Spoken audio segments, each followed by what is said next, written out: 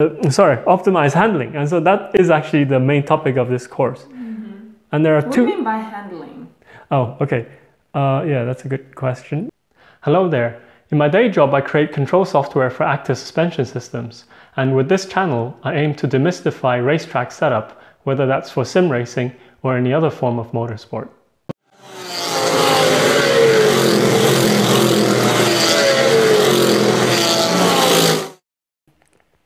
So the study of vehicle dynamics as a topic covers two aspects. The first aspect is mostly to do with vehicle comfort, and that's not really of interest to this course, but it's also important to understand the basic aspects to understand why passenger vehicles are set up the way they are. The second aspect is how to optimize the vehicle. Optimize handling. And so that is actually the main topic of this course. And there are two. What do you mean by handling? Oh, okay. Yeah, that's a good question. So handling is how the vehicle reacts to the inputs of the driver. Okay. So imagine you drive. When I ask the vehicle to turn, when I turn left, right. It's supposed to turn left, and it's as simple as that. At low speeds, that's definitely the case. So if you're driving slowly and you turn, then the vehicle turns and there's nothing too special about it.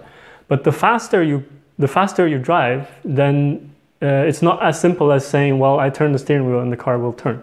The car will turn, but it's this, how much of a delay is there between when you turn and when the car turns? And how much of like an overshoot in the car's reaction does it give you confidence?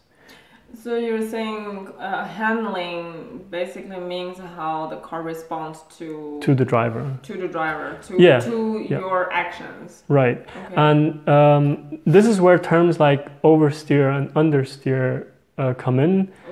We will go into this in detail later on, but it basically means like there are cases where if you're driving very fast, you turn the steering wheel, the car just doesn't respond to what you asked for. The car just goes straight.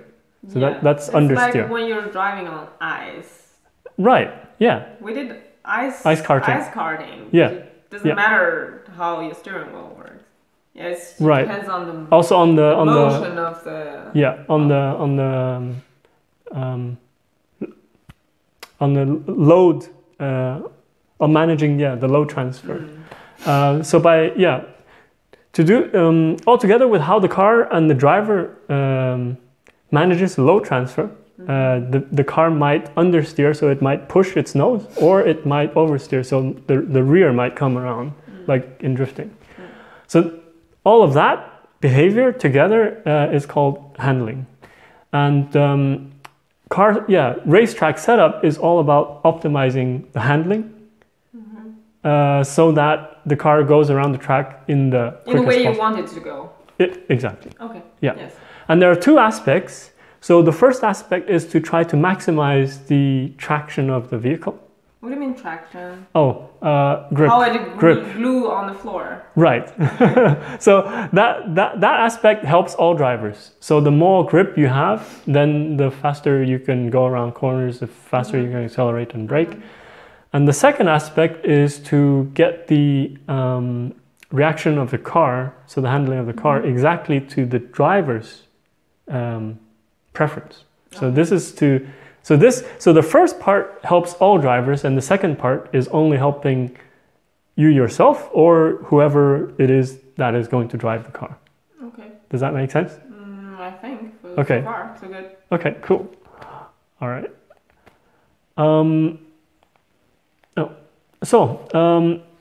There are some trade-offs in suspension that it's worth talking about right away. So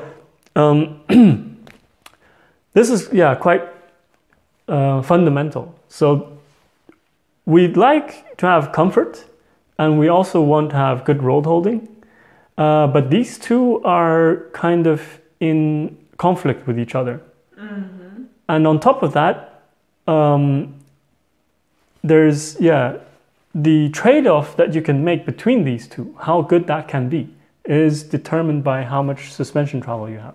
So the more suspension travel you have available in the vehicle, then the better you can make this road holding comfort trade-off. So basically, larger the suspension travel is, wider the range you have to configure. Right. Yeah. So imagine if you didn't have any suspension, then the trade-off between road holding and comfort would be really bad, because you'd just be bouncing along on the tires.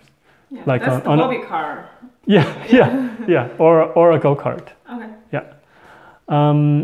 So then another important aspect to doing racetrack setup is aerodynamics.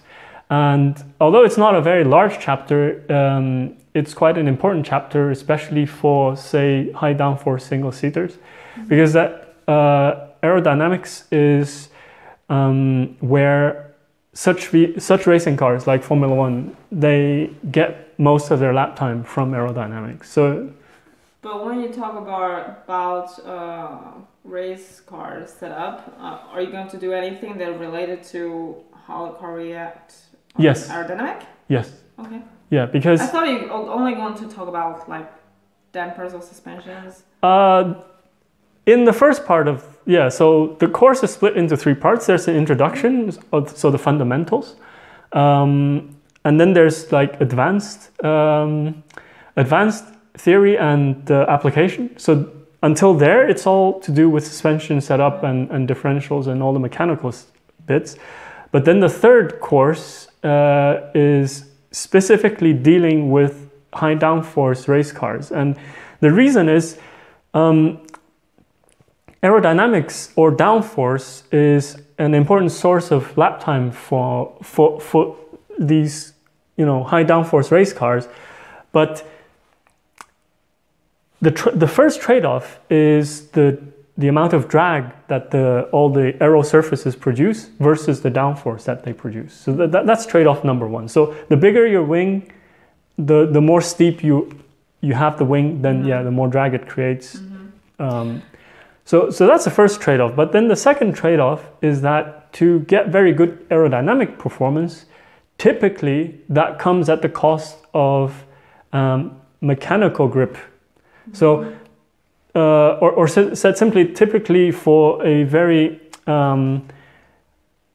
for a car with a lot of downforce, you want the car to be very stiff so that the wing angles and so on do not change so much. But then this is actually really bad for getting the most grip out of the tire. So the third course is specifically to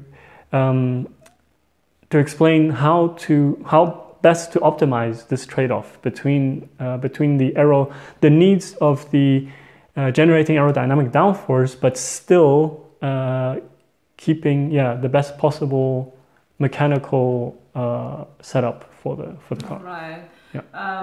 But then you mean you want to create a specific setup for a certain type of cars who have either more or less downforce. Yeah. So, but the configuration of having more or less downforce is not part of the purpose. It is. It is as well. Yeah. Okay. Yeah. All right. Clear. Yeah. Hi there. The clip that you just watched is from a course called Fundamental Theory. It's one of the courses that I created for racetracksetup.com to help sim racers and anyone else interested in motorsport master racetrack setup as quickly as possible. If you're quick enough, this particular course might still be open for enrollment for free. If you enjoyed the video, then as the cheesy saying goes, like, subscribe, and share.